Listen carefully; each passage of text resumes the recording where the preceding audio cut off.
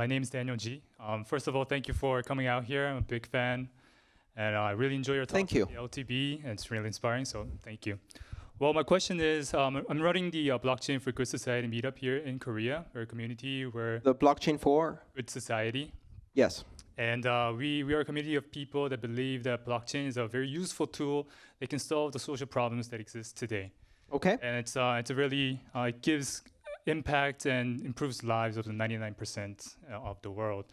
And we've been discussing about how blockchain and Bitcoin has enabled the women's rights in Afghanistan. And we've been talking about how the UN and the WFP. Is there a question? Let's get to the question. Yes, Very good. I was wondering if you could share your thoughts or your experience, any cases that you've seen that blockchain technology have improved and impacted these lives, because we're running out of use cases to share. There aren't that many. We have to be realistic about that. There are a few great examples. You know, the projects they did where they were paying women in Afghanistan to do coding and get paid in crypto. Yes, it's a great story. It didn't last very long.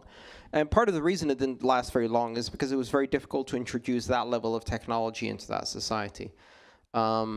And of course, if this kind of thing is working well, then you won't hear about it. Think about it this way. Let's say I'm a 13-year-old Saudi woman who is about to get married to a 55-year-old man. And I want to get the hell out of that country as quickly as possible to avoid that future. So then I've managed to escape through the help of organizations and friends, etc., who smuggle money into the country using Bitcoin, and then I escape. The first thing I do after I escape is hold a press conference to tell everyone how Bitcoin did it. No. That's going to cause some problems for everybody involved in that situation. So everybody's going to keep very quiet about it. I know of several cases of people who are leaving Venezuela, for example, using Bitcoin to escape. One of my good friends hires software developers in Venezuela. And after 3 or 4 months, he has to find new software developers because the previous ones who he paid in Bitcoin use that Bitcoin to get themselves and 30 to 50 members of their family out of the country. And then he has to find new ones, and then they get out of the country, and then he has to find new ones, and they get out of the country. And they estimate they've gotten more than 300 people out of Venezuela just by paying people in Bitcoin to do coding, which is amazing.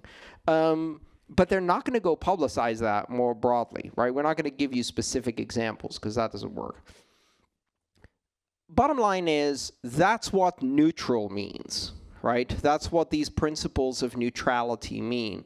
The fact that someone who is legally prohibited from owning money or property, right? So there are probably about a dozen countries in the world where women are prohibited from owning property and owning bank accounts. And the reason for that is because in those countries, women are property. And so property can't own property, right? They're all owned by their husbands. Well, actually, no, they're owned by their fathers. And then they're transferred in a sale called marriage to their husband. So in those kinds of situations, the neutrality principle where the blockchain doesn't care creates a situation where people can own money, even when they're prohibited from owning money.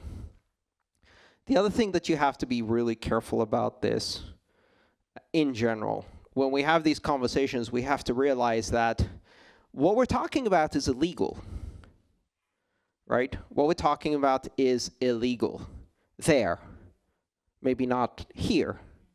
I believe women in Korea are allowed to own money. Yes, very good. So here it's not. There it is. And that's why you have to make a very important personal choice, which is to make the very serious distinction between illegal and immoral. There are many things in life that are illegal and moral. Not just moral, obligations of morality that we have. And there are many things in life that are legal and are absolutely immoral. Right? So, selling cluster bombs to the Saudis, legal. Profitable, In fact, highly celebrated and listed on the New York Stock Exchange. Moral? You decide. So there's this very big difference between legality and morality. Morality is a personal thing. Morality is how you decide what is right and wrong. Legality is what society, one society, not all societies, because each one has different laws, decides what is right and wrong. And sometimes it's society that is wrong, and moral people oppose that. I have absolutely no problem with breaking the law when it comes to blockchain. I think we have a moral obligation to break the law when it comes to using blockchains. Not all laws, some laws, the immoral ones, right? So make that important distinction. And sometimes it's better not to talk about these use cases.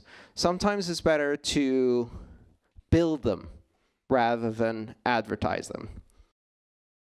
Gareth asks about Bitcoin adoption outside of the first world economies.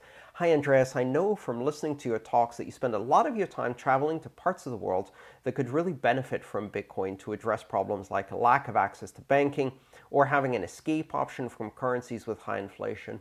In your experience talking to people in places like Argentina and listening to what they have to say, what are the key problems to adoption, and do you see progress being made to address these problems?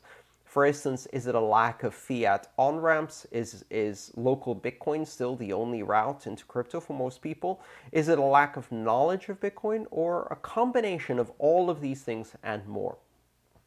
It's a combination of all of these things and more. A lot of it has to do with building basic infrastructure.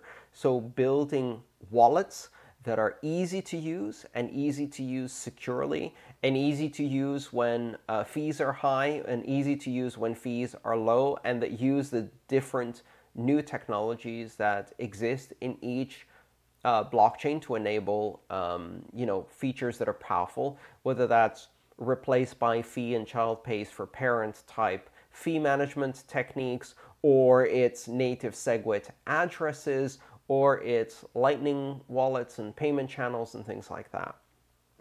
It's infrastructure for exchanging, ATMs, as well as exchanges, but also local meetups, community building organizations, and opportunities to meet other people face to face.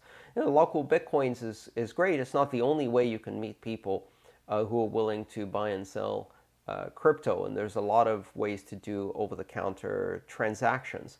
It's about education and knowledge of Bitcoin, especially in other languages. So, one of the efforts I've been involved in is getting as much of the knowledge in this space translated into Spanish, for example, the subtitles to my videos. And these efforts are important because, it's not surprising, but a lot of the documentation, a lot of the articles, a lot of the applications are still only in English. And if you're trying to do work in developing economies, you need to address other languages, Spanish being the biggest one, of course, but then also French and other local languages.